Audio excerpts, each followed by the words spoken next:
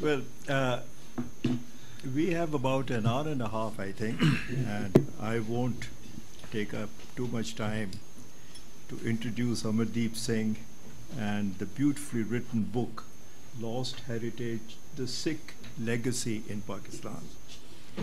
Just a word about our speaker today. He was born in Gorakhpur in India and has lived in Hong Kong and Singapore.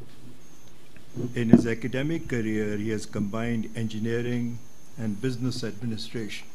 Now that's a great combination. A lot of people from our part of the world have done that, and they have done extremely well in terms of economic rewards, but you have done very well in terms of literary. Thank you.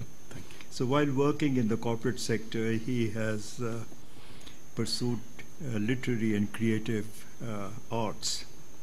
He comes to us at the Institute at an interesting time. In fact, he and I and two other people or three other people were at a TV station the other day where we talked about 70 years of India and Pakistan as independent states. And he made some very interesting comments. But there were a couple of foreigners, and it was very interesting for me how little they understand about our part of the world, and I hope this kind of work will help understanding where South Asia is, where India and Pakistan are, and so on. While I haven't read all that Amardeep Singh has written, I was able to get hold of the book rather late and absorbed all the pictures in the book, and he tells me he's taken them all other than a few black and white pictures. I was struck by one episode he relates. Some of the disciples of Bulle Shah, the Punjabi mystic poet who did his work in the first part of the 18th century, were beaten by some observant Muslims for not fasting during the month of Ramadan. They complained to the poet as to why, being his disciples, they were beaten.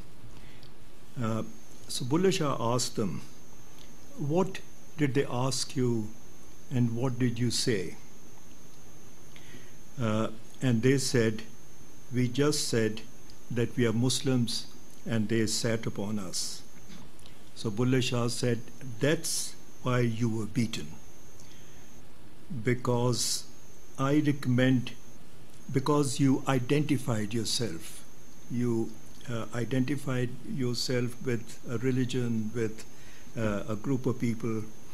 I remain nothing, and they could not do anything to me.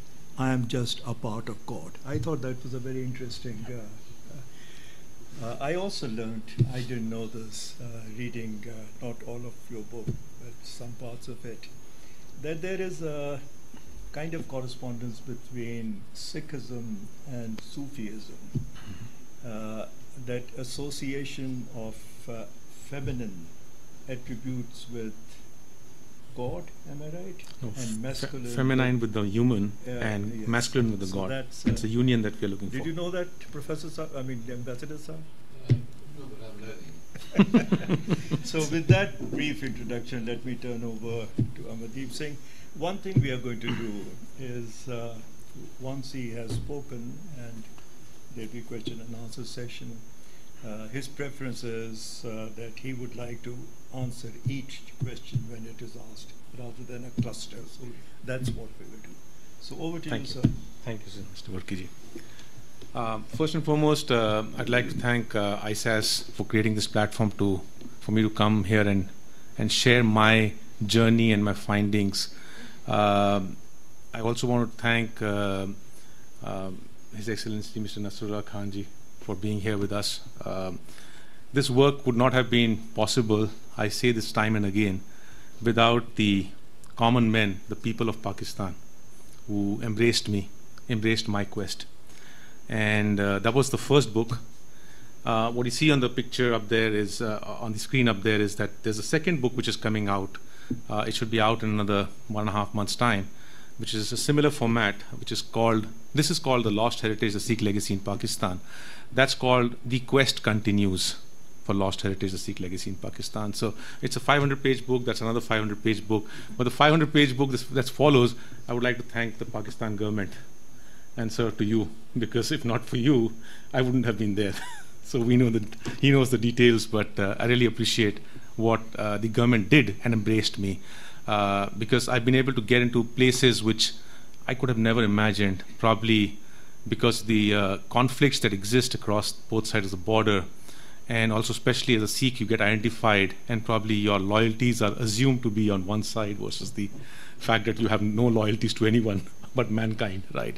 So you do get questioned, but it was the Pakistan government that openly embraced me. So thank you, sir.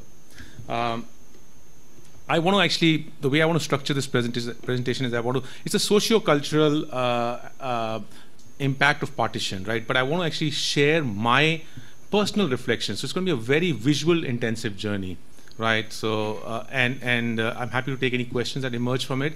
But I first want to give you my background, why I went on this path. And then as a composite of both the journeys, I have traveled to 126 cities and villages. And what I have observed from the Sikh legacy point of view, I want to share that, right?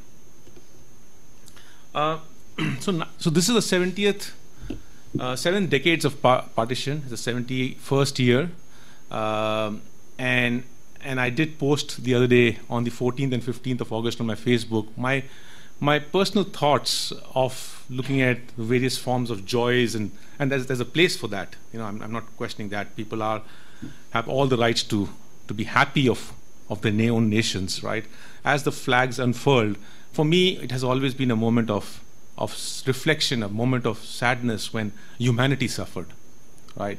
We have, in this flurry of activities, forgotten that what went through the people on both sides of the border, right? It is not about Hindus and Sikhs on one side and Muslims on the other side.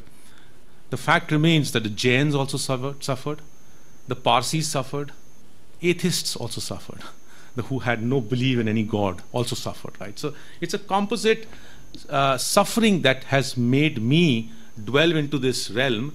I, having been born as a Sikh, of course, every person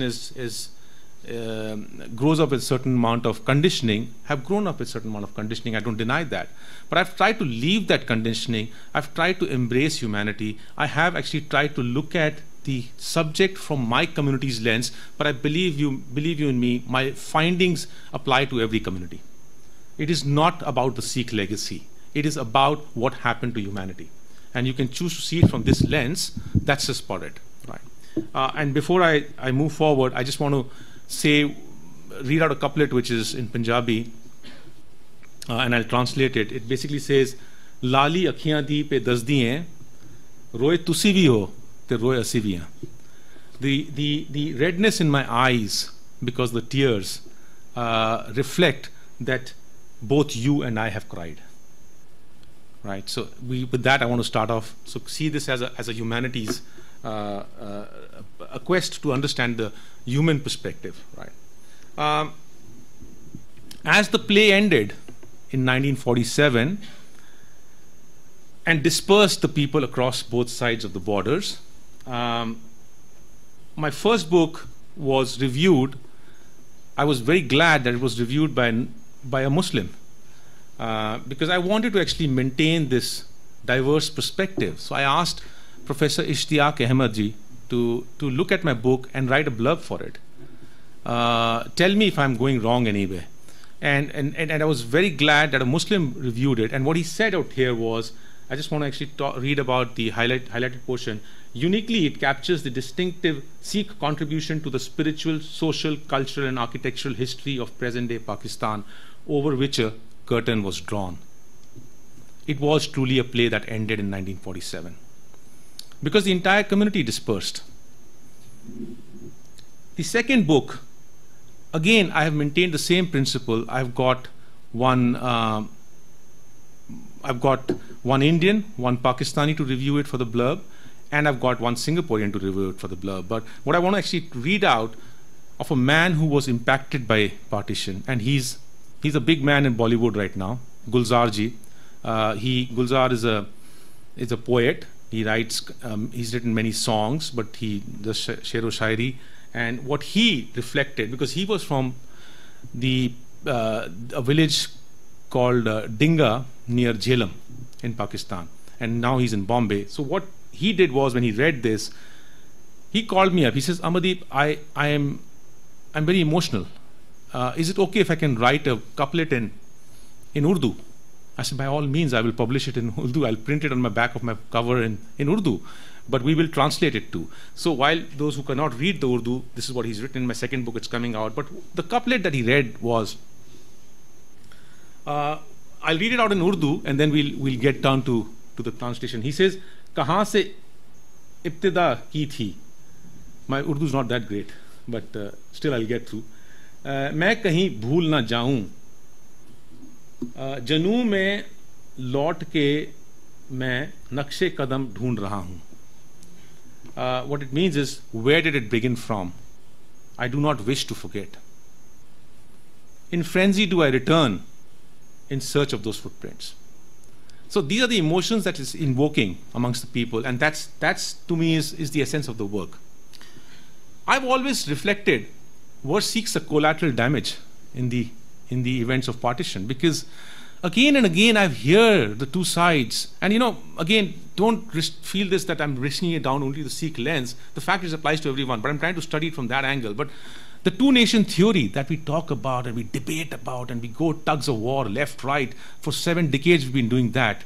And I reflect on it and say, where do we fit into this two-nation theory? Were we a collateral damage? Where do the other communities fit? And the fact is, I don't have an answer to this. It's just my mere reflection. Because time's gone by, and I don't think I can correct anything, but I can reflect on it. And to me, it looks like no one thought about us. And when they didn't think about us, they didn't think about many other communities.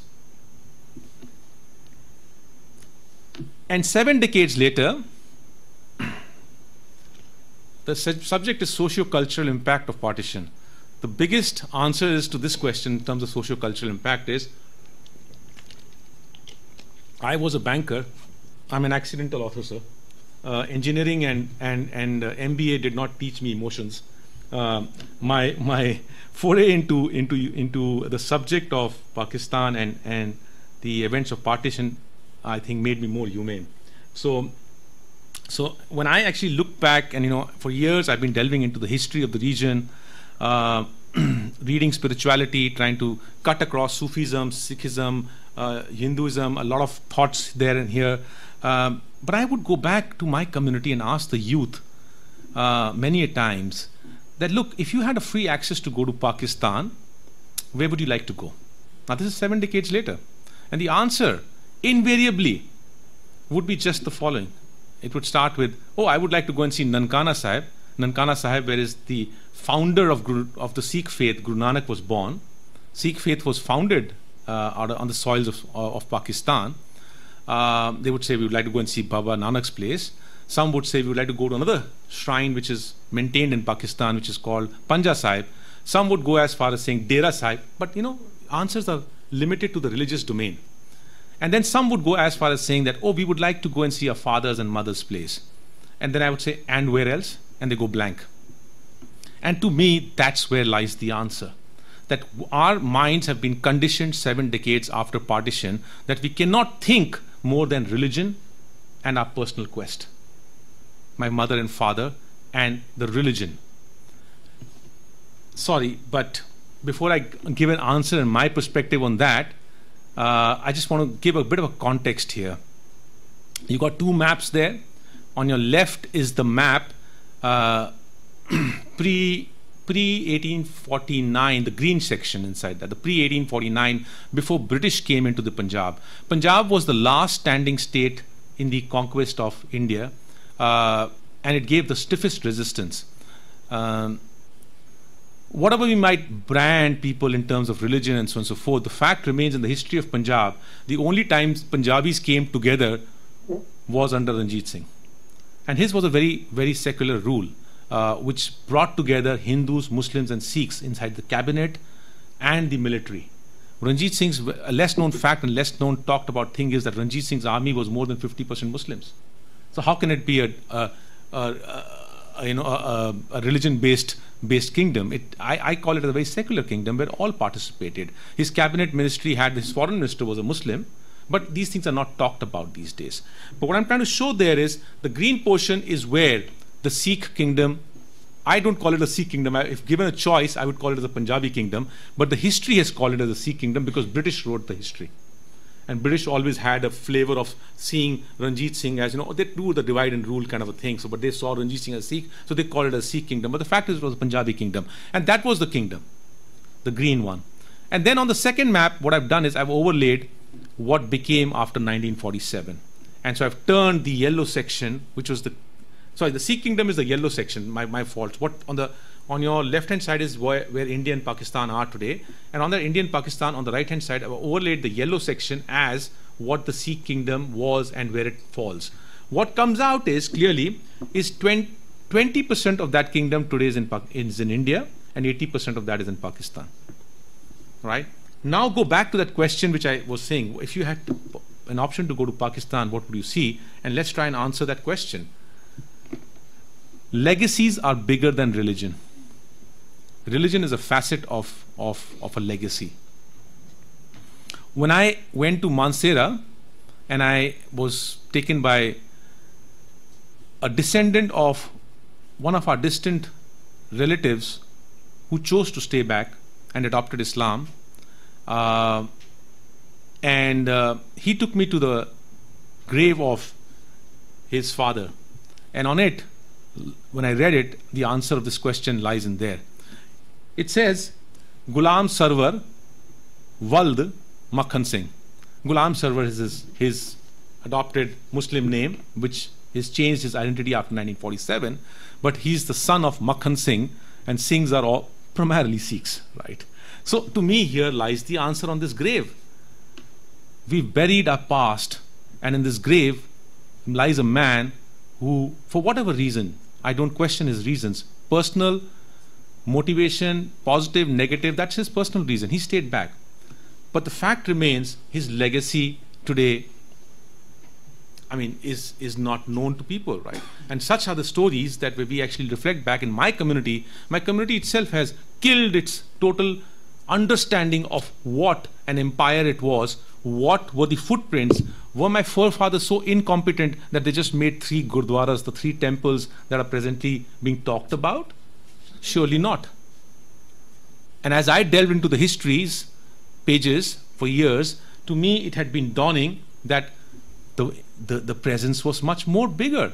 Our saints were common, our friends were common, our languages were common, but somewhere down the line we are all divided.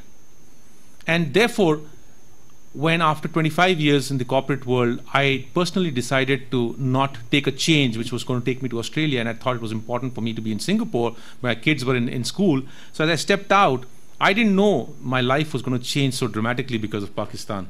But I just decided I wanted to go to Pakistan to see my father's place. And my quest was not a quest to write a book. I'm not a person from academics. I'm an accidental author, right? So I went into Muzaffarabad, which is in Kashmir, where the problem of Kashmir started, right? In fact, we were speaking on the television, and the anchor actually raised a question about Kashmir, and my answer was, where does the other communities fit into this equation? As we debate about Kashmir between the Hindus and Muslims and so on and so forth, where do the Pandits fit? Where do the Sikhs fit into this debate? We don't know, right? So my father was from Muzaffarabad. Muzaffarabad had a very large Sikh population, very large. And it was a historical point where the Sikhs, the guru of the Sikhs, actually had gone into Kashmir from Wazirabad. He had come in Pakistan, and gone through this route into Kashmir Valley, which is in India's side now. I wanted to go to that bridge which you see on your right hand side and just hold the soil because there was a big massacre that happened here on 21st October 1947 when the problem of Kashmir started, and a lot of people from our family were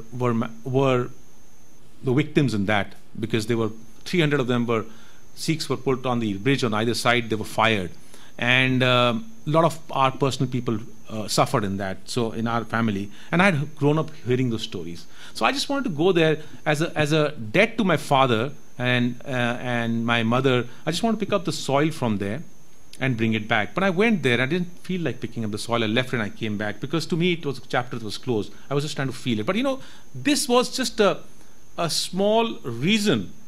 What happened was thereafter was the works that I'm talking about, the 2 works. Because as I went into Pakistan, the people met up with me and the people embraced me. And that's the beauty of my journey, because there was no Hindu, Sikh or Muslim there at the ground level. It was humanity. And in 30 days that I went about, without any support, without any security or anything, as people may perceive today that, going into Pakistan is a danger. I just traveled freely, and people embraced me. And what you see on your left-hand side is the dots where I traveled. I went to 36 places in 30 days. That was the start of the journey. And I came back and I looked at my repository of pictures and I said to myself, wow, this is like a huge amount of stuff that I've seen, and it's just not traveling. Wherever I would go, some divine intervention was throwing up places that I was reading in the history in terms of remnants, in terms of monuments, and I was just being shown that some power was showing me, and I thought, what, it'll be so criminal on my end if I was not to go back and document this for posterity. It's so easy to go back to the corporate world, and if you go and actually document this, leave it for the next few generations, which is not a work which has not been done for 7 decades. I need to do that. So I didn't go back to the corporate world. But thereafter, as I was saying in January, thanks to Mr. Nasrullah Khanji and the Pakistan government, I don't know what energies embraced me once again.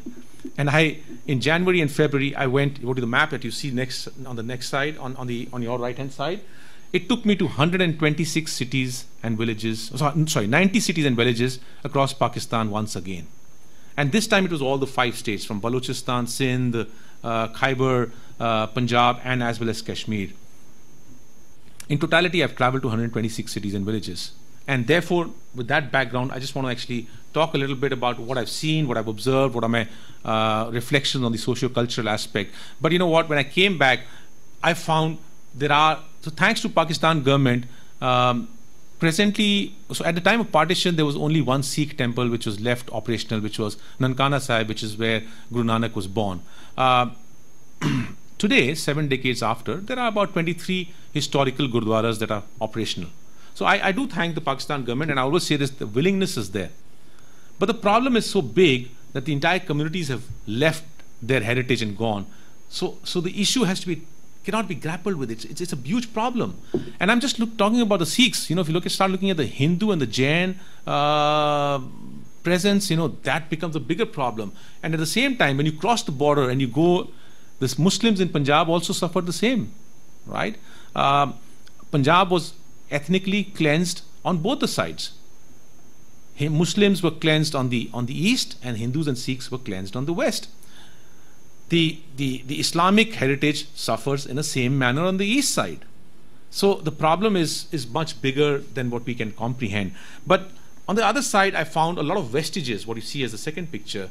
And to me, both these aspects I tried to document in this book. But my key catalyst of this was when I went to Atak Fort, where Ranjit Singh took this over from the Afghans.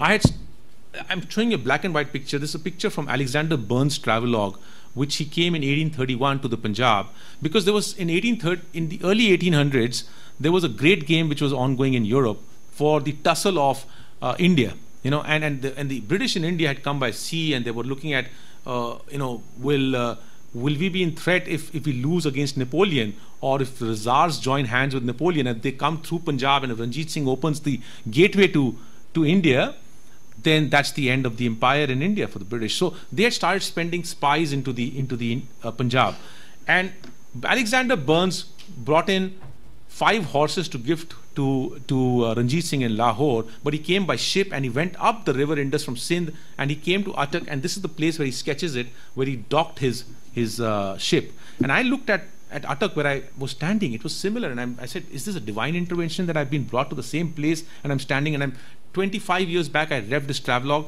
and that's where I felt that, you know what, the British clearly knew how to document the history. We as people from the Indian subcontinent are very poor in doing that. And in those days, the cameras did not exist. And here are some of the sketches that we have.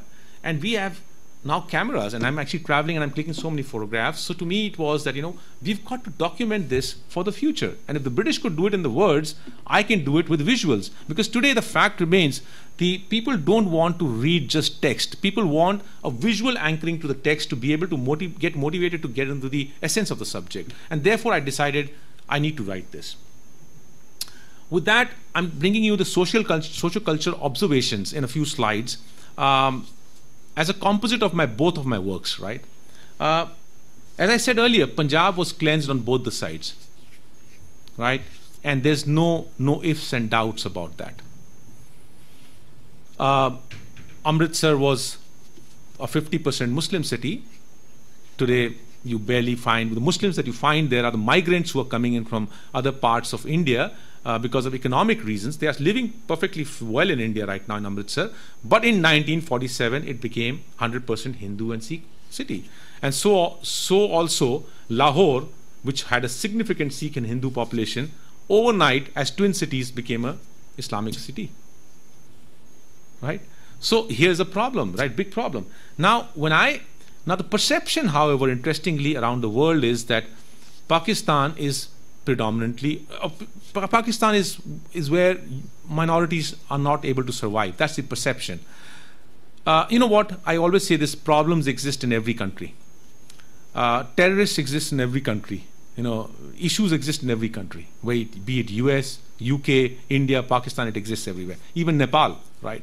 The fact is, what people don't know is that yes, there was a problem in 1947. Thereafter, many communities are still surviving in Pakistan. Right? I don't know the exact number, but I think my sense is it must be about 5 to 6 million, sir, if I think so, in terms of minorities, right? So there is a significant, there's a sizable population which is there.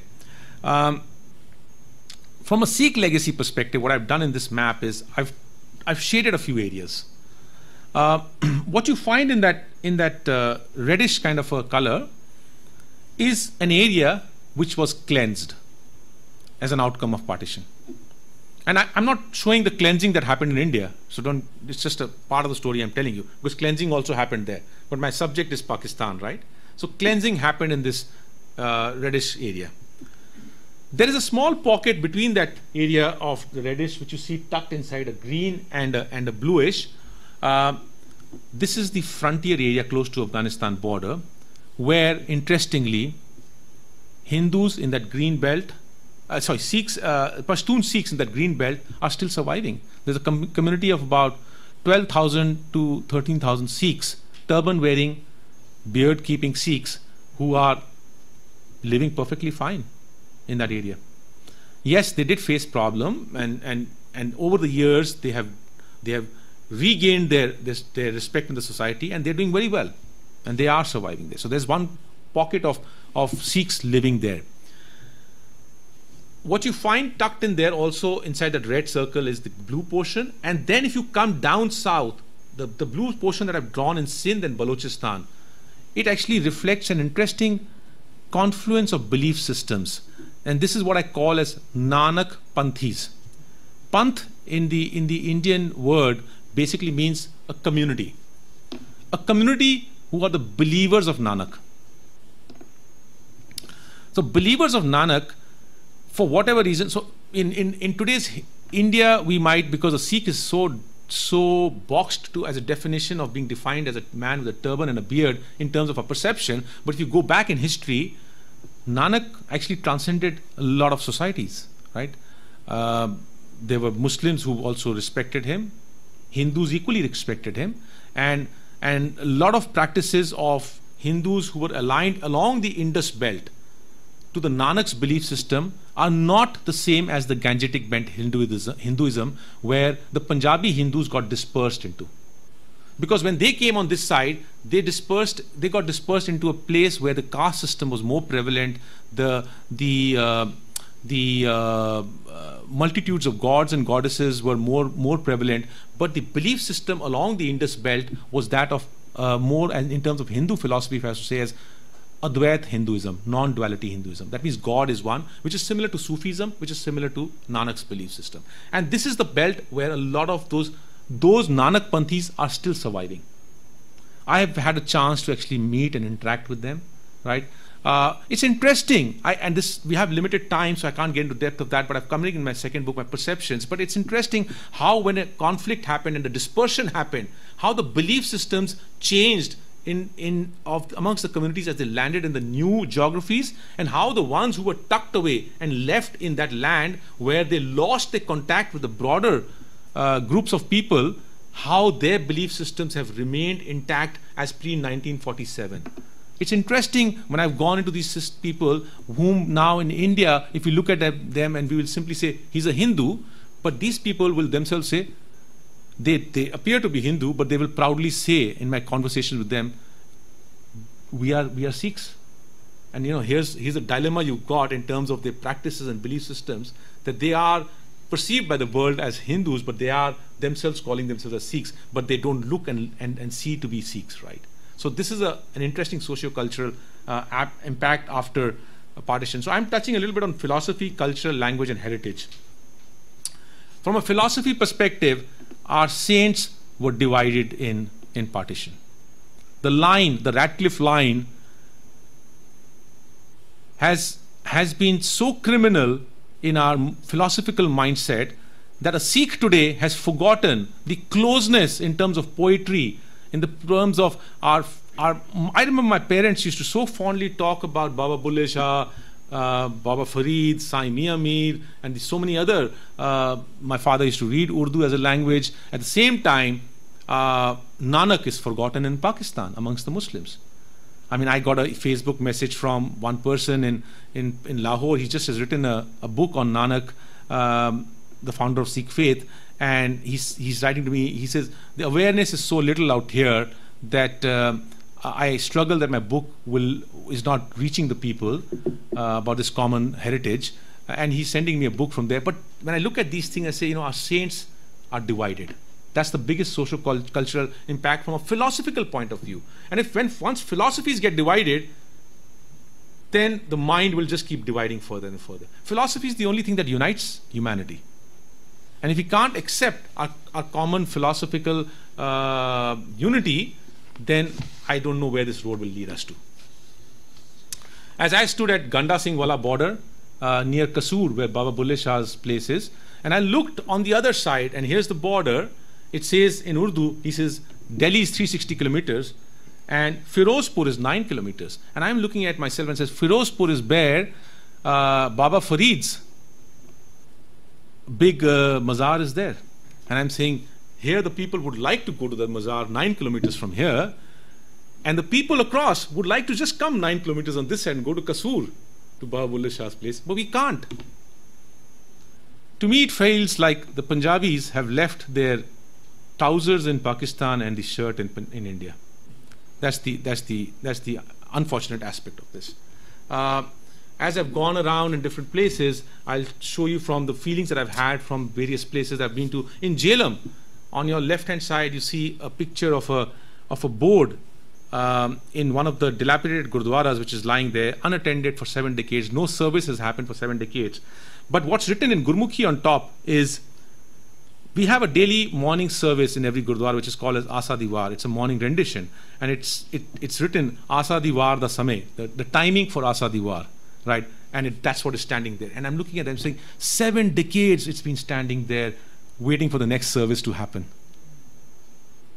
And you go into the next place out there, and this is a large congregation hall. The Granth Sahib, this holy scriptural Sikhs, would be kept on this platform, and the people would sit there, and these are lying absolute silently.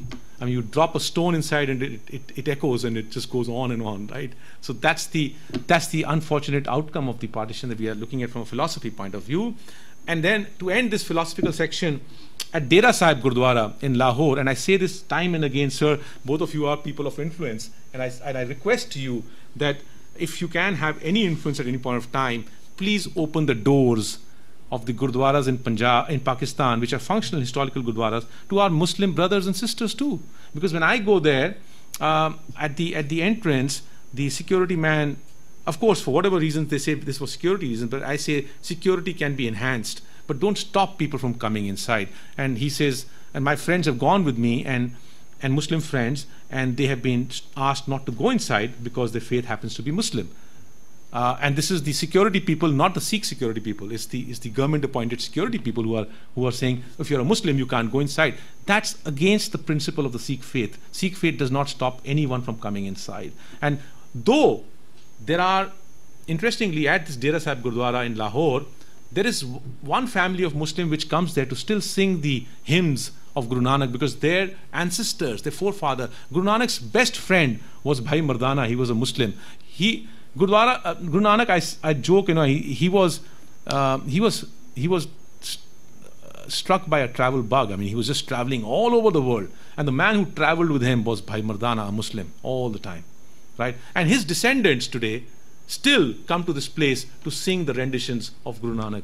And in this place I reached, and there was once, if you see at the scripture, there's a Sikh sitting there, and the three people who are singing, two of them happen to be the Sindhi Hindus, the Nanakpanthis, as I would call them, and one of them who's sitting and playing the tabla, he's a Muslim and a descendant of Bhai Mardana, right? And I'm looking there, I said, this is what we were supposed to be. That we could sit together and we could actually come together. But the unfortunate thing is, and I will give a slap to my community on this, is that after partition, pre-partition, there were certain families of Muslims who could perform singing of hymns in the Golden Temple at Amritsar. Unfortunately, the divide has become such a big problem that today the management committees of the Golden Temple in Amritsar would not permit a Muslim to sing inside the Sanctum Sanctorum. It's a problem on both the sides. Culturally, I say this is I'm at a memorial near Nowshera, where a battle of Nowshera happened, where Akali Phula Singh died in 1830s. And what we've forgotten is that Ranjit Singh's army had a lot of foreign European generals inside it. He had something like 55 generals from various parts, Americans, Europeans, British, as well as French, and a Russian also in his army. But interestingly, there was a small community of Gorkhas which are part of his soldiers. The leader of the Gorkhas, Balbhadra Kumar, along with Akali Phula Singh, a Sikh, and along with the Muslim soldiers also, they died at this place. And there was a memorial that was built here, and that's finished. And this is the Kabul River floating next to it. And I went there, and I made it a point to go and put my hand inside the river, because I feel, the stories that we write, the poetries that we write, the proses that we write are influenced heavily by the environment. The Punjabis, my forefather, my parents, the poetry of theirs was from this land. The star-crossed lovers of Heer Ranja, Sasi Punnu, Soni Mahiwal, these are all from the land of the 5 rivers. And in Gangetic Belt, people don't know these stories. And my Sikh community's next generation is not able to connect to these stories because the environment is not there with them. And I understand why you can't connect with these stories, because you can't feel the water of that river where these stories happened. You can't feel the soil of that place where these stories happened. That's the pain in terms of what we've lost in terms of our cultural aspects. I say this time and again, the problem is such a big problem. I don't point fingers. Every time you point a finger, 3 point back to you, right? Remember that. So this is not about India and Pakistan. This is about a problem that happened. Sikhs left and Sikhs went. Of course, now who's going to take care of the heritage? And heritage is taken as own tolls. And in the various villages, I found these beautiful frescoes, garbage dumps, and so on and so forth lying there. But I would turn around and say, we, the Sikhs, have destroyed it ourselves in the East Punjab, because as the Sikhs moved this side, the heritage does not exist in East Punjab anymore. Such beautiful heritage also existed there once in East Punjab in India. But we went there, and because we lost everything, now this was a mad rush from a human psychology point of view to prove yourself. And when you lose everything, you want to prove yourself that you are good and you are better. And therefore you went and destroyed your heritage in India. You plastered them with marble, you plastered them with gold and everything. You don't find such beautiful frescoes that are still lying in Pakistan, though in Pakistan, unfortunately, the community is not there to take care of them. In India, we've lost it all because we've destroyed it ourselves. We've committed suicide ourselves. That's the unfortunate socio-cultural impact to the community on both sides of the border. From a language perspective, I'm just going to take probably 5-7 more minutes out here. From a language perspective, suffering is on both the sides from a language perspective, right? It's a long topic, but the bottom line, in the undivided Punjab, there were multiple scripts. There was Gurmukhi, there was Shahmukhi, pre-British occupation, there was Persian as the official language, and then it became the Urdu. But Punjabi remained as the spoken language, irrespective of whatever script you write in. One of the things that I noticed was in places like Hazro and all, I went to these Hindu temples, right, which are lying scattered and lying abandoned. And inside on the floors, I'm looking at the script that's written there, and this is the Gurmukhi script, which is in which the Hindus and Sikhs of Punjab would once write. But again, another socio-cultural aspect is that with the dispersion of the population into the Indian Gangetic belt, what's happened is the Sikhs themselves are trying to hold on to the Gurmukhi because the script happens to be written in the Gurmukhi language.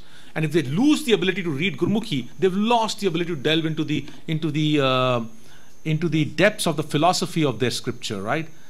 But the Hindu community, apart from the East Punjab, which went into the UP and Bihar, Maharashtra and other places, they have forgotten Gurmukhi. And when I'm going into these temples, I'm saying Gurmukhi, and you have a proof there, was a language which was common across us all, right? The Hindu and Sikh community. So this is again, and then my father was well versed with Urdu, and all the Sikhs and Hindus of that region would also read and write Urdu. But now Urdu is an Islamic language, so we will not read it either, right? I, having come back, sir, after having come back from Pakistan, I must say so that I've been so impacted that in the last 3 months I've learned how to read and write Urdu. So I reclaim my heritage. I reclaim my heritage because my father used to know it. So it's not religious, right? Again, this is a small thing here. When you're looking from a heritage point of view, on one side there are maintained aspects of the heritage. That's Ranjit Singh's memorial in Lahore. But then at the other side, where I'm walking up that huge amount of rubble, I'm inside the fort of Jamrod, which is under Pakistan Army right now, and I was very fortunate that Pakistan Army took me inside, and I was able to photograph it from inside. But this is a place where one of the bravest generals of the Punjab, Hari Singh Nalwa, died here in the expansion of the empire towards westward side, right? And today it's in rubble. So it's a big issue on both the sides, right? In terms of one place, there is things that are maintained, but majority of the things are now all finished, forgotten, right? To me, this was a very symbolic picture I clicked of looking at the Panja Sahib Gurdwara from the grills of a window, and to me it signified, though I'm there but not there as yet, because to access my own places of worship, my own community's places of worship, the visa regimes are so tight. I was very fortunate. It was a divine intervention that got me across the border so smoothly. But another Sikh wanting to go to places like these is struggling. The Hindu community is struggling. The Muslims on the other side are struggling to get to Ajmer Sharif on this side. The visa regimes are so tight because of the political environment that humanity is suffering. And to me, this symbolically represented that our whole entire existence has been caged, right? And in terms of the abandoned gurdwaras, one of the other problems that happened from a socio-cultural aspect is when the population swapped. You know, when a migration happened of 10 million people, 1 million died, and 10 million people moved on both the sides, a lot of people went inside gurdwaras, temples, halls of the communities on both the sides, right? Mosques in East Punjab suffered similarly, as has happened in the west side, where you find people from UP and Bihar 7 decades later. This is a gurdwara which is their home now, right? I've been very fortunate that everyone that I've gone and actually requested have allowed me to come inside. I see this as their property now, but humanly, from a human perspective, they've all allowed me to come inside and see. But it's the pain that I see on both the sides. You see the floors, you see still the tiles on the floor, and it's occupied on both the sides. Right? So that's the other issue. Communities stand divided, and I look at the names of the villages. To me, at an emotional level, it represents a lot. There is the Ratcliffe line dividing, very close to Lahore, dividing India and Pakistan. And on one side is the twin city. These are the twin cities. People used to say that, in the earlier days, there used to be the rich ones who would have their breakfast in Amritsar and go and have dinner in Lahore and come back. But there's a line which divides the two cities now.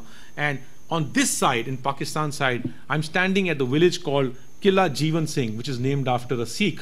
And just on the other side, if you see in the Google map, is the village which is named after a Muslim, Sarai Amanat Khan. It's the unfortunate, again, consequences of the creation of Pakistan and India, that even the cities, which had commonalities here, stand divided, and we can't claim them. Coming to an end, as I said earlier, communities are existing. Though, yes, they've been dispersed, problems are there on both the sides of the border. We can't ignore it. Problems are there. But it doesn't mean that communities are not existing. And as I look at, here's a doctor who helped me in Lahore. He's a Pashtun Sikh. He's Dr. Mimpal Singh. He's a child specialist in Lahore. That's another person working in a hospital. All I want to say is that people are also living. So it's not as bad as people perceive. Though, yes, they're minorities. And minorities anywhere will suffer. Minorities will suffer anywhere. Whether it be the blacks in USA or whether it be in India, the other minorities, or in Pakistan. That's a problem of the humanity, right? So we've got to rise above these things. In Sindh, I want to give you a flavor. I earlier talked about one Gurdwara was there at the time of 1947, and now today 23 Gurdwaras are operational. These are historical point of view, right? These are historical Gurdwaras. But as you go into Sindh and Balochistan, you'll be wonderstruck. The amount of community Gurdwaras that are mushrooming there. I believe you me, I was wonderstruck. Here's a Gurdwara which has just opened up 10 years back at Baba Thariya Singh Gurdwara, and he's the pivotal force, the man there. He's a Sindhi Sikh. And at Balochistan, you see in that community, in the congregation hall, they're all singing the Sikh verses in the end of the day. When I went there, there's only one man with a turban who's standing up there, but the rest is all the Nanakpanthi community sitting there, and they're all singing verses. So people are surviving. Let's not paint such a bad picture, but there is a problem, but people are surviving. And in ending, I would say, a lot of people have asked me many times, and especially the Pakistan people, the first reaction comes in is, sir, why have you called this as lost heritage, right? And I always say that, please see this from my point of view. If I don't have an access to my own places where my history was crafted, it is lost. So let's rise above why this and why that, and accept history cannot be changed. History has happened, it's been formed, but emotionally, I have all the right to emote and to claim, at least in the form of a book, what belongs to me and to my community. And as I stood at the remains of a Gurdwara in close to Jhelum, in a village called Kher Bawa, I found an apt writing on the walls, written by someone else in charcoal. And I hate when people destroy heritage, be it anywhere, right? In the Indian subcontinent, it's a big problem. Bangladesh, India, and Pakistan, people will just destroy all forms of heritage, right? We have this in our DNA, right? Just to write our names. Claim with our love signs, as though someone's bothered about your love sign on the heritage, right? But here's something that I'm glad someone wrote. Because it said, I lost my everything. And to me, that was the emotion that I left with. And I looked at this another place in Gandia, this falling remains of a Gurdwara, which was a village Gurdwara, a small Gurdwara. It's resting on one leg. If you see it, it's tilting.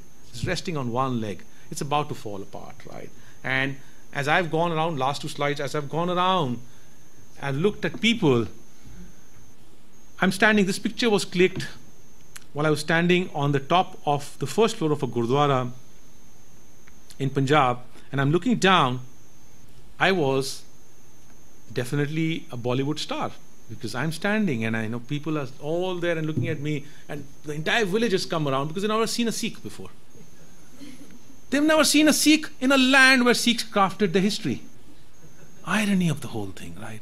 And I'm waving at them, and they all are looking up there, and wow, man, oh, Sardarji, Sardarji, and you know, so I'm okay, all right, I'm a star here, right? So, and then as I'm leaving, I just want to leave with this: let's rise above our divisions. Every place, you see that man, he's about 80 years. He sees me in the village in Basali, he comes to me, gives me a hug. He says in Punjabi, I'll say it and then translate. He says, "Aaj Jinder di yaad aa gayi." His childhood friend was Jinder. He says, "You remind me of Jinder today." Look at the expression on his face. It's not my expression. Look at his expression. Right? And as I travel on the streets, I'm amazed. People, this man just comes by, and I'm standing by outside of Baba Bulle Shah's place in Kasur, and I'm walking down, and he comes and he just lifts the petals and he showers it on me. So if we rise above our divisions and our petty thinking, and I always try to shy away from politics, I think humanity can take us forward. Humanity can give a way forward, can shine a light in this today's strained relationship of two nuclear powers, and that's where I would like to end.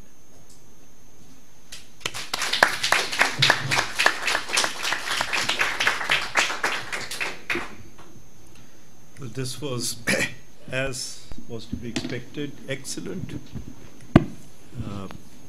We've learned a lot. One question that I'd like to ask, I mean, you concluded with a very rich expression, very rich sentiment, but politicians don't work on the basis of sentiments. If you were to meet with the Prime Ministers of India and Pakistan, and they were to ask you, what is it we can do so that your heritage is not completely lost, what would you suggest? I think it's we got to first and foremost keep one thing in mind. I mean, there's no easy answer for this. The ship has been sailing for 7 decades, and it's a heavy-duty tanker, right?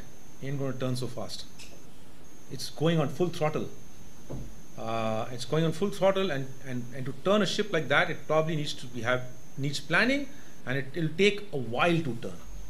So if I was to claim that by my meeting the political heads and telling them open the borders, something's going to happen, no way, I'm fooling myself.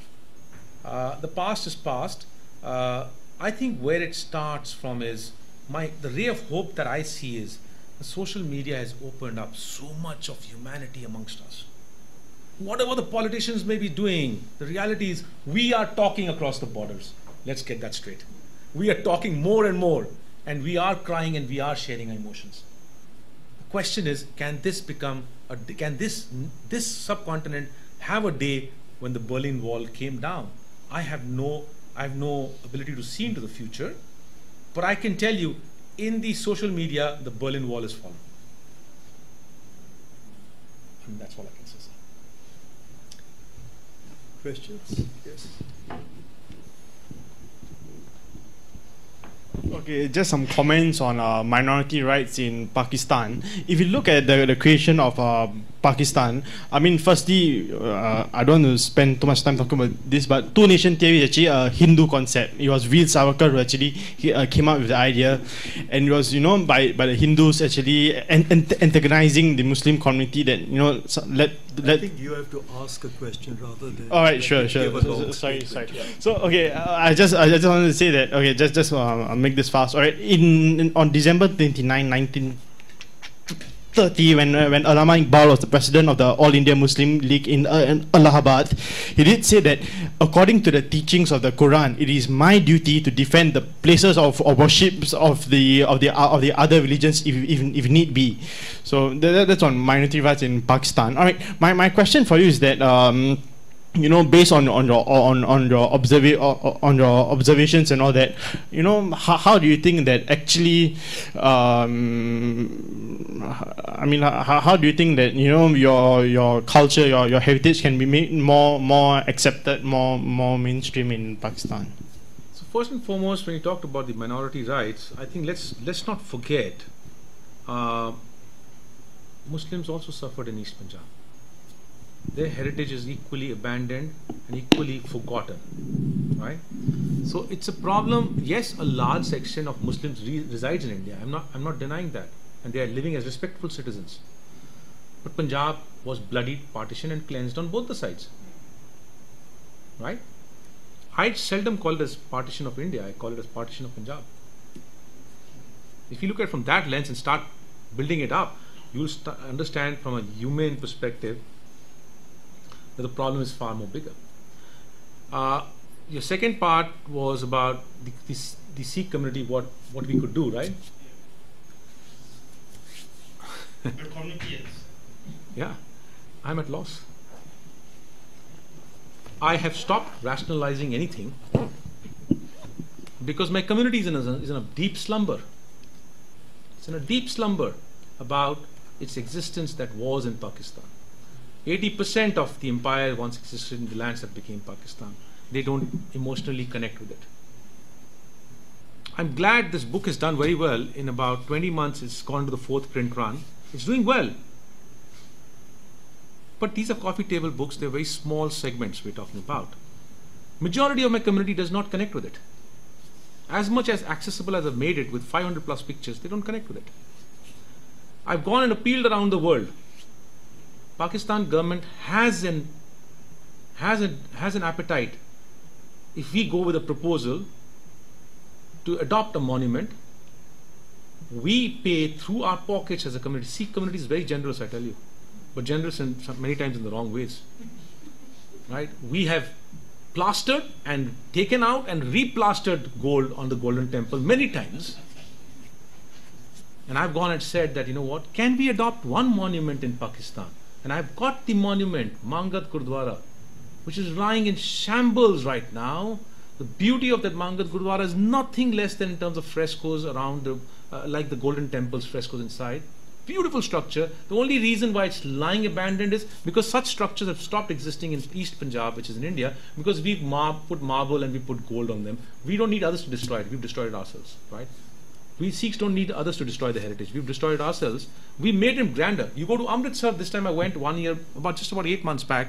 I don't need to go to Disneyland anymore. Because Golden Temple around, the periphery around it, because just in the precursor to the election, the Akali government went and plastered the whole thing with marble, the Parisian statues, and I'm looking at them. This is Punjab, or am I in Paris? Do I need Paris in Punjab?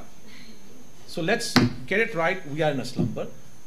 I have appealed, just to conclude that answer, I've appealed in I've spoken at 74 places around the world in my journey of this book, from Jan to August of last year. There has been a great reception for the subject, but I've again and again appealed that if we can mobilize funding and go to the Pakistan government and say, we want to adopt the Mangad Gurdwara, and it's been lying there only because the Sikhs have stopped existing there. And it's just time is acting on it. But can we revive that artisan, that Muslim artisan whom we used to engage to do the craft work, the frescoes inside the Golden Temple and many of our historical gurdwaras? Can we revive that art? And I've also proposed that Aga Khan Trust is probably a great place to start because they have the skills. They've been doing a lot for the Islamic monuments. But there's not a single organization that's nodded their head as yet. It's like here and here. So I don't have an answer. I have come down to a only conclusion that some divine power is making me do this. I have no answer to this. I spoke in Islamabad Literature Festival and I did use the same statement, and one man, old gentleman, came to me after. He says, you take a lot of anchor in the divine. I said, because I can't explain. There's no rationality in this, right? How is it happening? Why is it happening? I don't know. So I have to conclude this. There's some divine power that's making me work this. And in the span of 2.5 years, I have now left 1,000 pages, 500 here, second book coming out, 1,000 pages. How it's happened so fast, I can't explain. These are PhD theses, right, in their own rights. And I'm finishing 2 of them in 2.5 years. But my job is to write, document, leave it for posterity. And I think if I've done that, that's what my role is. It ends there. Someone else wants to pick it up, wants to do it. I'm not going to waste my time. Sorry, I just want to follow up. No, I think if they... I think it's a fascinating story, and I've had the, of course, privilege of speaking with you earlier on this. I mean, you have described it at community level, the pains of division, the pains of partition. At an individual level, Sadat Hassan Manto has the story Toba Takes Singh, where the individual, I think, ultimately goes mad. But this is not something that is absolutely unique to Punjab. It has happened in other. Yes. Absolutely. Okay. So this is what I was coming to. Sorry if I didn't bring that into the picture, but it was not intentional. Yes. No, it's all right. It's all right. But there is I'll also point to a difference between Bengal and Punjab. Bengal, the same thing happened. Exactly that line drawn across. In fact, dividing houses, I myself come from a district called Sylhet, which, as you know, like Punjab, came to Pakistan through a referendum, and you know, land, property, families were divided right across. But to continue, on the lines of what Javed Bhai had hinted at, I want to make 2 points. One is, okay, you have these 2 massive projects, but I feel that it'll need to have a thesis. I mean, you said that you want to leave it to someone else to write the thesis, but if you have a compilation of this kind, 1,000 pages, you need to contain a single message. Now, if you are asked what this message is it something in your head, and what would this message be? After this massive effort, there is something that you want to tell the world. Are you going to say that partitions are bad, or there should be different political answers to communities that feel different, etc.? So what would be the single thesis that you would like to underscore? The only thing that I'm not a politician, I'm not an academician, so I tend to think a bit differently. The only thing that I've been telling people is, don't forget your past. Because past is a rear view mirror which allows you to look through the windscreen and drive in front, to not make those mistakes that you once did or your forefathers once did. And that's the only message I want to leave.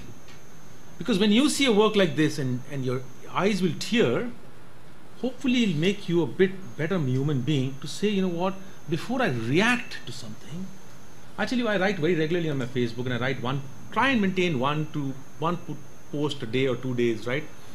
And I write I have a lot of people across the borders, right? But sometimes a radical will come without understanding what I'm trying to say, will react and say things which he's not understood. And I say, you know what, and I always tell them, please go back and read the post with a calm mind, as in totality, not in fragmented what you want to hear. So my point is simple, that's the only message I want to leave. Don't forget the past, and help it, let it navigate you into the future.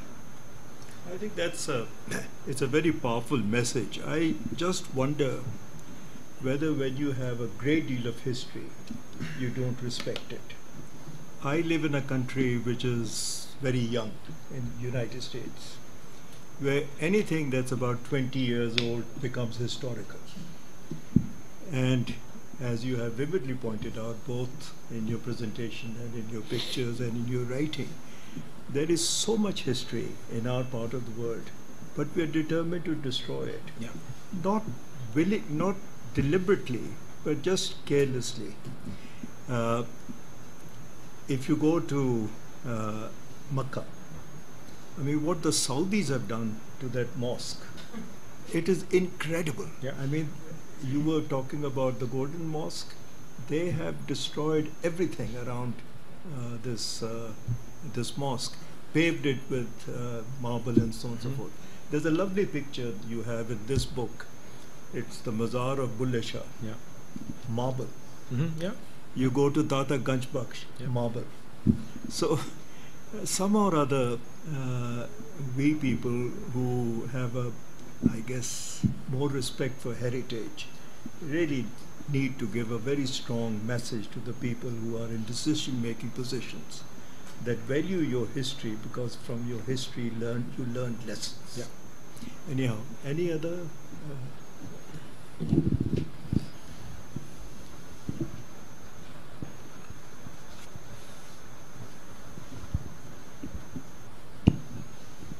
Good evening, sir. I'm Sylvia from ISIS. Thank you for your presentation. Beside its extreme relevance from the historical and cultural point of view, I also appreciated your enthusiasm and your message, positive message of brotherhood and humanity.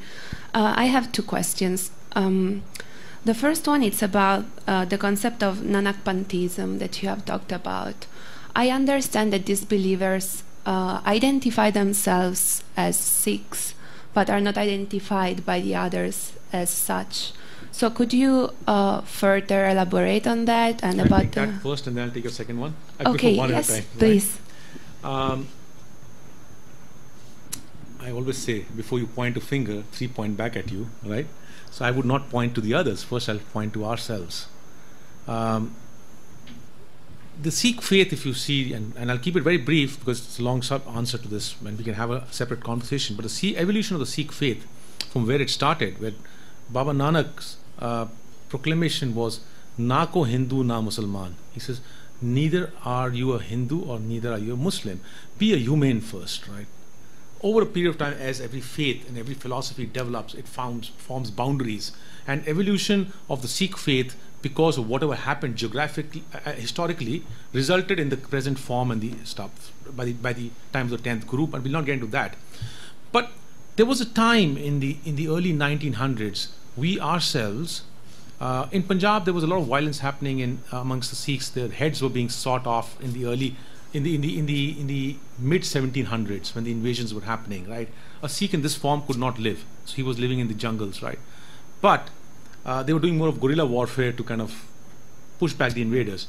But when the Sikhs got the power, and once they actually formed themselves and they actually formed their identity, the first thing that they did was define who a Sikh is. And that definition led to giving up many who were loosely bound to the faith, not because of the form, but because of the belief system. Because we, by defining who we are, got to keep in mind, will also have to let go of the others. And that's the biggest problem that happened, if that answers your question. It's a long answer to how it happened. I mean, I won't be able to get into that here, but I would say it's first us. So in India, these Nanakpanthis in Pakistan who are existing, they would be definitely seen as Hindus, outright. A Sikh will not accept them as a Sikh. And in Pakistan, when you go, for 7 decades, they're compartmentalized and they are living in small communities which have not had, connects with the broader communities. It's a small community. They proudly say, if I get up in the morning and I do this Sikh prayer, in the afternoon I do this Sikh prayer, and I do this amount of charity giving and blah, blah, blah, all the protocols, am I still not a Sikh? One person asked me this question. He says, why do you call me a Nanak Panthi? I said, no, I'm not calling you a Nanak Panthi. I had to clarify. I said, I say this because I want my community to get up and start thinking, what have we done to ourselves? Thank you. I can have a separate conversation with you later on if you want more details. I hope you will. Thank you very much. May I ask a second question? Yeah. As I said, one of your very positive messages was that of humanity. We are all human, and in the end, we are the same from one side and the other of the border. I was very impressed by the sentence you have said, the words in which you have put it. Punjab has been cleansed from one side and the other in the same way. And what indeed is happening nowadays, as you also mentioned, happens on one side and on the other of the border. While there is an issue with the preservation of the Sikh heritage in Pakistan, there is also an issue with the remembrance and the preservation of the Muslim heritage in Indian Punjab. In your last map, you have mentioned Sarai Amanat Khan, which is a place I have visited while I was traveling near Amritsar. And I was shocked in finding the Sarai so beautiful, with the inscription made by such a famous calligrapher like Amanat Khan, completely left to rot. Earlier, Mr. Burki asked you what would you say to the President of India and Pakistan if you could meet them. I think that for sure a stronger engagement from the governments, the institutions, is necessary. But on the other hand, a long-term and effective preservation of heritage must be not only a top-down but also a bottom-up process. For example, Serai Amanat Khan. When I visited it, people were stealing bricks in order to build their own houses. Some who were probably too lazy to steal the bricks just built their house using part of the walls that go around the Serai. And I think that therefore there is a strong issue with awareness. You also mentioned that according to you, most of your community would not be really responsive to a book like yours. So I'm asking you, what do you think would be needed in order to raise awareness among normal people? I'm not talking about governments, but I'm talking about people who live next to those gurdwaras on one side of the border and people who live next to those ruins of mosques and serais on the other. Yeah, so before I answer that question, I would say if you've been to Sarai Amanat Khan, hop across to Pakistan. I'm sure the Pakistan ambassador is here, he can give you a visa, and go to Killa Jeevan Singh on the other side. Same story, same story. And Killa Jeevan Singh, I sat in that Killa and I was looking, it's a fort kind of a place, right? It's not literally a fort, but it's a village fort, right?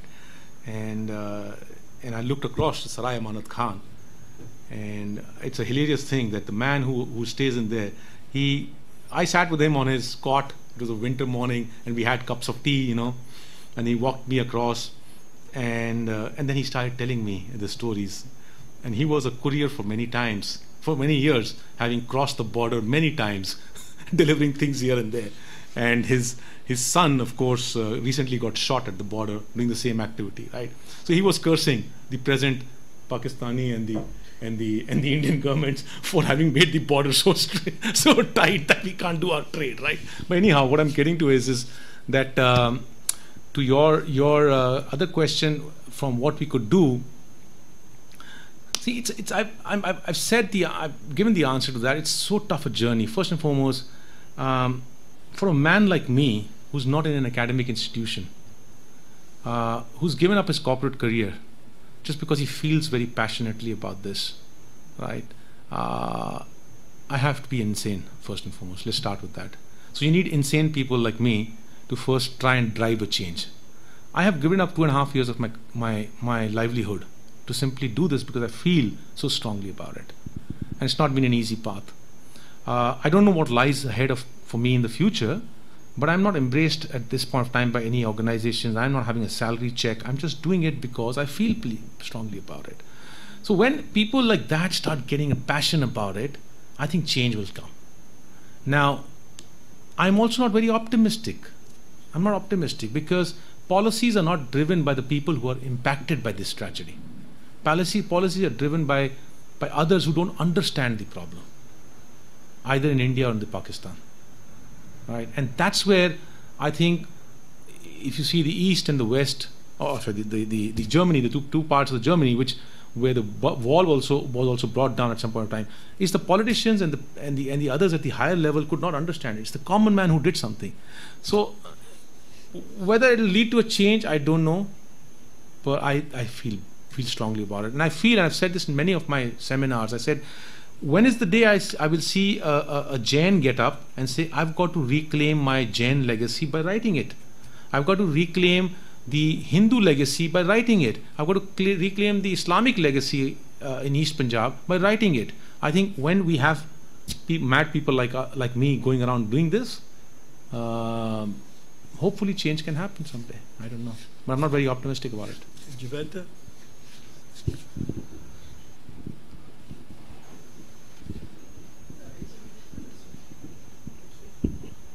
Thank you very much. Actually, I'd just like to come to Dr. Chaudhry's point again about having a thesis, which I think you actually have very strongly in your first slide about religion and philosophy, and that you said was the fundamental divide, which was the sort of beginning of all evils. And my proposition to you is that rather than just history, we need to reclaim our metaphysics. Mm-hmm. Yeah. Because religion has overridden everything else, and we need to deconstruct religion and find the common ground. And I hope you will take that further. So if you read my book, if you get a chance ever, there's a copy lying in the ISS library. It's every word here and there is ingrained with exactly what you're trying to say. I'm not a historian. I'm not trying to teach people history. History is the most boring thing it was the most boring subject that was taught to me in school, right? I'm trying to teach you history in a different way. It's through my perceptions, my feelings, my emotions, my couplets, my sayings, but cross faiths that I'm bringing in through, and I'm trying to tell you what I see today and connecting it to the past. And I think that's been the reason why the book has been successful in the small domain that it has been, that's gone to the 4th print in just about 18, 20 months. It's doing very well, right? But it's because of the humane approach. It's exactly the point that you're saying. So if you try and read it, read a few chapters. Let's just pick up a few chapters. Read a chapter called Meeting Nuri. See the humane touch in that. I mean, it's not about history, but there are other chapters you'll read about history. But there's a lot of such stories there, which is intertwining in this book.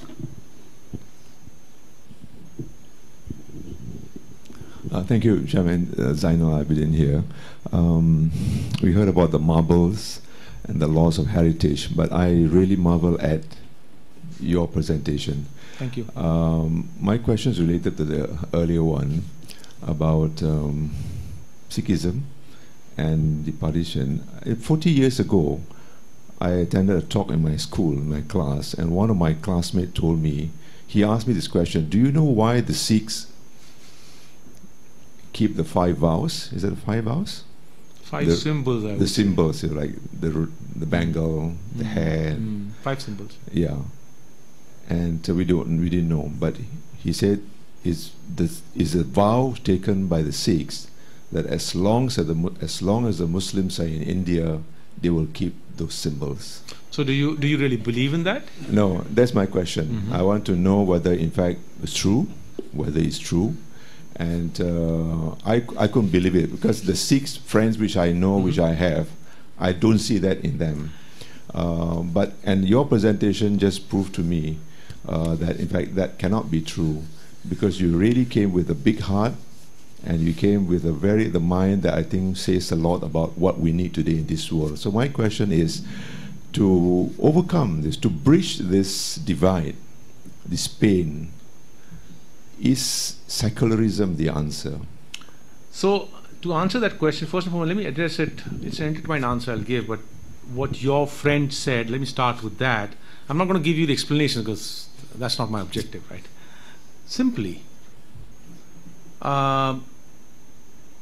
it's the people with little bit of less of this grey matter who tend to kind of think the way probably someone's trying to tell you. Let me put it this way, I've in my part of my many presentations that I've given around the world, I've been very careful with the choice of words that I deliver, right? The history in India and Pakistan is written this way. The Islamic, India writes it, India's books will write, Islamic invasion of the Indian subcontinent. The Pakistani books will write the advent of Islam. You see the choice of words? Conquest versus advent. It gives you a very different flavor. The reality remains, Islam came into the Indian subcontinent not just by the invaders, it came by also the Sufi saints, and they brought in more of that thought. And there's a beauty in it, right? The invaders, on the other hand, whom were they fighting?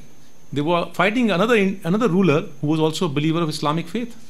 So was it that they were fighting an Islamic war, or were they fighting for the powers? Now when the Sikh power was getting formed in the early days, in the inception, when the 5 symbols came into being, it was a tug of war against the narrow vision of the Mughal Empire. And the Sikhs make a mistake because sometimes people have less of grey matter who interpret it. Mughal is not equal to Islam. The people of the Mughal Empire happen to be Islamic faith, does not mean that they are Islamic rulers. Because if they were Islamic rulers, they would not suppress the freedom of thought of another belief. So it is a tussle of power. And in that tussle of power, because the Sikhs went on a loggerhead for their own self-preservation and for preservation of the other communities that were, the Hindu Pandits were being on mass scale converted in Kashmir. When they went in and raised the voice against this inhuman act, it got perceived in the history as going against Islam. No. It was against the rule of Mughal. In fact, a lot of Islamic people in our history have helped the Sikh gurus. With that, I'll end. So I think, does that answer your question? I think we'll have yeah. So secularism, the way forward, I mean, I guess it's all about the mindset. I mean, that's what I was trying to say this, the long thing is, it's all about the mindset. It's the, make your gray matter a bit bigger to see things that I'm trying to tell you in this presentation. You know, I was hearing a clip today. Okay, we know in India there's a lot of hue and cry happening about beef, right, nowadays. We are hearing, and today morning I heard about one video, one of the generals of Pakistan in Karachi is saying that I'm a Pakistani and I'm a Muslim and I'm blah blah blah on the 14th August, and I was wondering, where do the other minorities fit in this? You could also say we are Pakistanis and we are a bouquet of so many communities. So when you start thinking that way, you distort the whole secularism. That's how 1947 happened. I think we'll take two more questions, one here and one there, and then we will conclude. Hi. I can ask you things separately too, Amardeep, but this is something that grew in my mind from your presentation today. You know, when you were talking about the fact that heritage is getting neglected, yes, there is that top-down aspect to it. But more importantly, of course, there aren't very many Sikhs left for whom these would have been important structures, even in terms of the monuments. And it's not a perfect comparison, but I think of what happened to Buddhist monuments in India. It was the British that actually started excavating them, because there were very few Buddhists left in India, you know, by the time the British had come. And even the Mahabodhi temple was in use, but people thought that all the statues there were Hindu statues, and there were, you know, Hindu priests that were in charge of that temple. Until today, Mahabodhi temple is the most sacred place for Buddhists anywhere in the world. Till today, its administrative setup has 4 Hindus, 4 Buddhists, and then the civil administrator of that district is the chairman of the council. So of course, I mean, you know, if you don't have a people that believe in those things, for whom they have that emotional connect, then the heritage, to an extent, is going to be neglected. So However, and I've said that in the presentation, that it is actually a big, complicated problem. Exactly. And I think, I mean, that, you know, that emotional connect aspect that you talked about is extremely, extremely important. And in fact, what we have in India today in terms of the Buddhist monuments, Sarnath and all these places, they've actually come up, a lot of them, with Japanese or Burmese or, you know, practicing Buddhist countries as contributions or involvement, Sri Lanka most of all. But the other quick point that I would like to make here is, you know, you were talking of what's happened in East Punjab. I mean, of course, your subject is Punjab today. You're talking about Punjab. But actually, this happens everywhere else. I was even born after partition, and I'm a Kashmiri, but my father knew Punjabi very well, and he actually really got on very well with Punjabis. And I actually, when I think back to it, I was born and raised in Delhi, and I saw Delhi change. Delhi was considered a city of great culture, and the language was Hindustani, which is a sort of closer to Urdu than anything else. And we reached a stage where you'd walk into a shop and people would talk to you in Punjabi, which Delhi people did not consider that culture. These were people who were refugees. And it took me a while to understand that all Punjabis are not refugees, because those were the only people that I used to see in Delhi. Yep. So, you know, Delhi itself, its food culture has undergone a change. It's almost become like a Punjabi city to many people that knew it as something very different, because the people to whom that culture belonged, about 30% of Delhi's people were Muslims before partition. So 1947 changed the flavor of Islam, of Delhi, from an Islamic city into a Punjabi city. Yes, I don't even say Islamic so much, but it had a certain culture, it had a certain language. Yeah, it had a huge culture of Islam, and yes, it just changed. It vanished overnight. Yeah. It did, and so the language changed, the food culture, everything changed. So there must be many cities like that on both sides of the border. You know, even if you have Muslims in Delhi or whatever, things still have changed. I think we take one more and then we will conclude, please. Thank you. My name is Vijay Saluja. I am a senior fellow at the Institute of Social Sciences, New Delhi. My parents and ancestors all came from Pakistan, and they were first working in Lahore and all this, and they were civil servants, and then we came to various places in Punjab and now in New Delhi.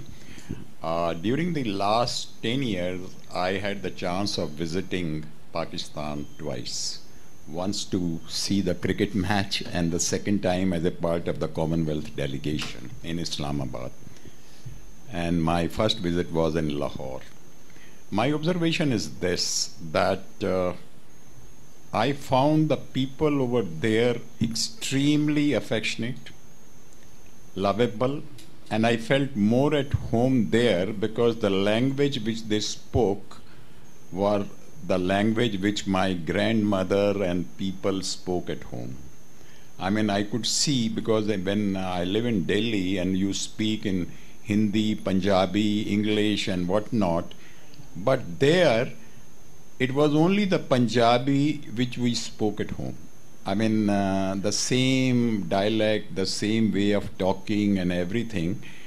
And whenever we visited to various friends whom we came across during our 6 days program at Islamabad, I mean, they were absolutely affectionate, and I really feel that whatever things have been created between the two nations, to my mind, it is more of a political sort of a thing, and both the people across, I mean, this side or that side, they do not find any difference between the two people. So I really wonder, and this is a question to Mr. Amardeep Singh ji, that it's an excellent work which you have put in and done. But where do you go from here? Because this should not stay as one of the excellent coffee book in the libraries and other drawing rooms, but where do we go from here? Because we know people, the common man, both sides of the country are not interested in all this thing, and so this is my question. And second, because my cousins, who lived in Lahore, in Ram Gali and other things, they were very prosperous and doing good in business. So when I was visiting Lahore, one of my cousin, who is very fond of Lahore and his place, asked me, will you go to Ram Gali and find out what happened to our house? So I went to Ram Gali of Lahore, and there was a Gurdwara in their gully, which I particularly visited, but that Gurdwara was not there. It was converted into a mosque. So when I came back, when my cousin asked me, what happened? Is the Gurdwara still functioning? And I told him, no, the Gurdwara is not functioning. But beside that, I found the people, as I said, very affectionate. So this is my question to Mr. Burki and the High Commissioner, that where do we go from here to bring back that affectionate bond which exists in the people here and there? That is my one question. Thank you. Can I just take a few pieces and I'll leave it to the two of you to actually conclude with that. We talked about going to the Ram Gali, right? Let's not forget, across in Jalandhar, I can tell you a Gurdwara that was once a mosque. So I go back to the first slide, Roye Asevi and Roye Tusivio. We have cried on both the sides, okay? So let's not forget that. It's a pain, it's a big problem, right? So the second thing is, love and affection, of course, it's bountiful. 1,000 pages, 2 books. How can it happen? It's not me who's doing it. I'm just an instrument of delivery. It's the love and affection of the people and the energies that are making me do this, right? So it is definitely they who are speaking through this work. It's not me speaking through it, right? I'm just delivering it. Where do we go from here? And you said about the emotions that you felt out there, right? I go back to that slide I showed you. Why did I go down to the Kabul River and put my hand inside it? It's the same emotion.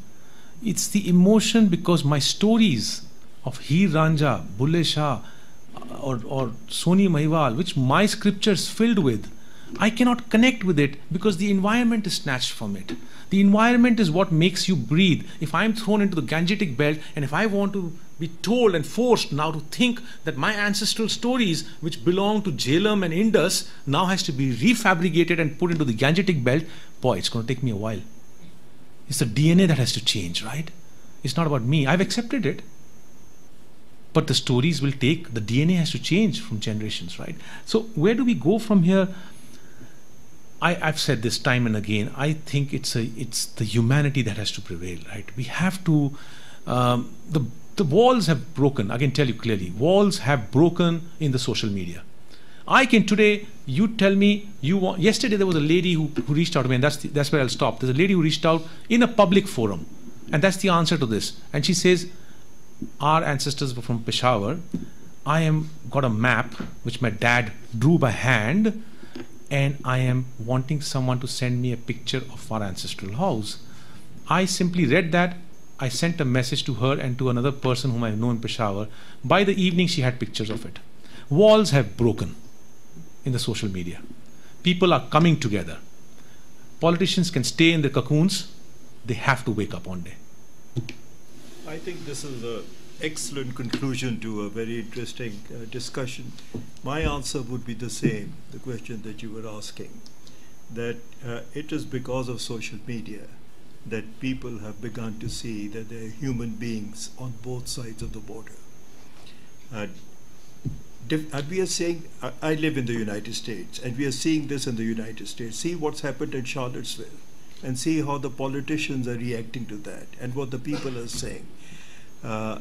My view is that there's a lot of positive sentiment in Pakistan towards demolishing the walls. I once suggested to the President of Pakistan, I said, do away with the visa regime.